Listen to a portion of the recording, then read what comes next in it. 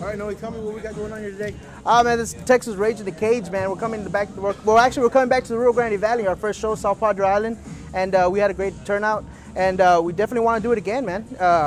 You know, trying to show some love to the Rio Grande Valley. I'm originally from the Valley.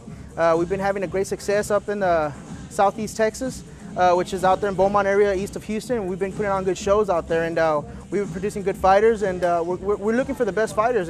And we've had quite a few fighters from the Valley go up there and showcase their skills. And you know, we definitely want to accommodate them by bringing some shows back to the Rio Grande Valley and letting them fight in their hometown. You know, giving them an opportunity to showcase their skills and to step up to the next level. I mean, I know this is an amateur event. What differences?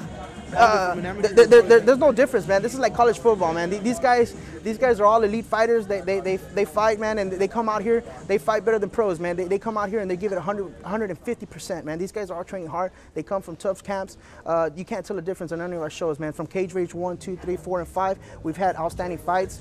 We live up to our expectations. Our slogan: prepare to tap out or get knocked out. We've had fighters come from outstanding camps, do outstanding submissions, knockouts. And you know, I mean, submission escapes, well-knowledge fights, and this is getting the fighter to proceed their career. You know, either it's something that they want to do just for the sport, or to step up to the next level, then going to the pro level and getting, you know, $200-300. You know, and in this case, they can actually get on that big screen. And we've been producing fighters. We have some magazines that we're actually giving out free from Undefeated Magazine. They have an article of Texas Rage in the Cage. We've been making a ruckus up north, and we want to do a ruckus down here too as well. And that's just what we do, and we promote the fighter, and we've been producing great fighters, and we have a lot of undefeated fighters. We've got a lot of talent, and we're going to expose it, man. We allow elbows, we allow knees.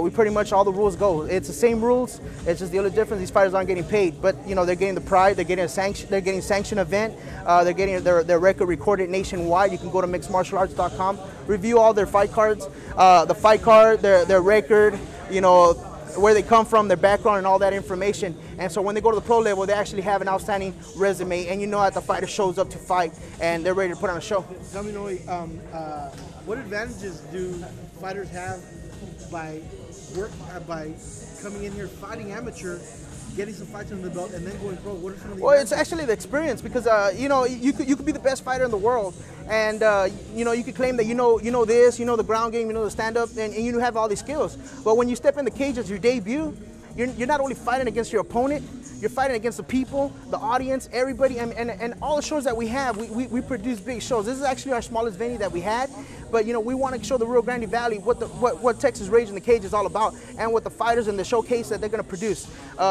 You know, and when you have all these people screaming and shouting your name, or they're with you or they're against you, you know, that puts nerves on you, you know, and that's breaking the ice. You're getting that experience to step up to the next level.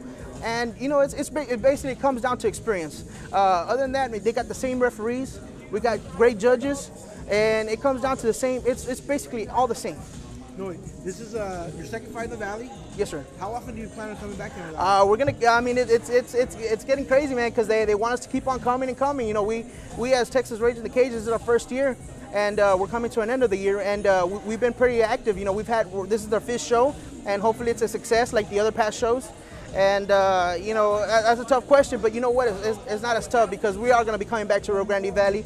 The Valley shows a lot of love. You know, when we first started, we only had one camp, which was Garcia's Brazilian Jiu-Jitsu, that started with Cage Rage 1. And they stuck with us. They love what we're doing, so apparently we're doing something right. And we're getting more schools: Castro MMA, South Texas MMA. We have had Pump MMA, you know, and just PSF. You know, and we're getting great fighters. We're getting more fighters. We're getting more guys out of Corpus Christi. We're getting people out of San Antonio, New Braunfels. You know, we've even had guys from Louisiana, Golden Triangle, Houston area. Noe, I was going to ask you also, how do you see mixed martial arts growing in the Rio Grande Valley? Well, I think it's growing real big, and that's kind of why I wanted to bring it back to Rio Grande Valley, because it's growing. It's growing big. It's real popular up north. It's actually popular all over the world. This is a growing sport, and people love it, because it's not just one art form. It's a mixture of different art forms, and that's basically what MMA stands for. You know, it's a mixture of different art forms, and it's an art. You could be the best fighter in the world, like I said, and one little mistake and you can lose. You know. Last question. When are we going to see you in the ring?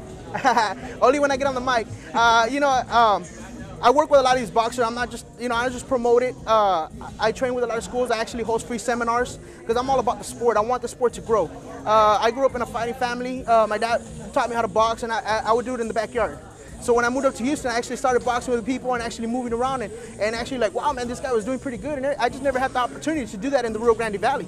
I didn't have the doors open to me and actually tell me where I can go box, where I can go fight. This is giving you that. And I'm giving the opportunity here as well because I was up in Beaumont area. I started in Houston training a lot of fighters. And they started winning a lot of fights. Then I moved out to Beaumont, started working with a lot of boxers. Then I started working with a lot of MMA fighters because a lot of them were punching a little wild, and I started working with their punching, and they started producing a lot of knockouts. And you know, I started working with a lot of people, and I go, man, I'm doing all this for these guys over here, and they're getting their name out there. I got to go back to the Rio Grande Valley and show them some love too, you know. And that leads me to another question, and I lied about being the last question, but football, high school football is huge in Texas, right? Yeah. It's huge in the Rio Grande Valley. The knock on Valley athletes has been, man, we're too small. They're too small. Yeah. You know, not as strong. How do you see the athletes here in MMA from the Valley? Well, there's no, and see, mixed martial arts is an art form, and it's not about strength. It's not about height.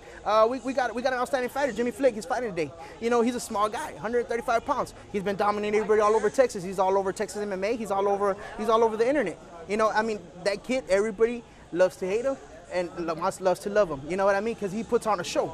It doesn't matter what size you got. We got champions at 135. We got a lot of undefeated fighters at 135, and you know they'll fight anybody. You know, because that's where it comes down to mixed martial arts. It's a beautiful art form. You know, and mixed martial arts, there's weight classes. You know, from 125 and all the way up, and you could be any weight size. Awesome. Anything you want to add? No, man, just Texas Rage in the Cage, man. And we're going to be coming back to the Rio Grande Valley, and hopefully we can do something in Corpus Christi. You know, Corpus people from Corpus are showing us a lot of love, and you know, we'll try to do something out there. And we're coming back to Beaumont as well too. And we're just going to we're going to please everybody, man. We're gonna kick off good shows, man. That's all we do. You know, basically, I don't put on the show. All I do is put the event. The fighters put on the show.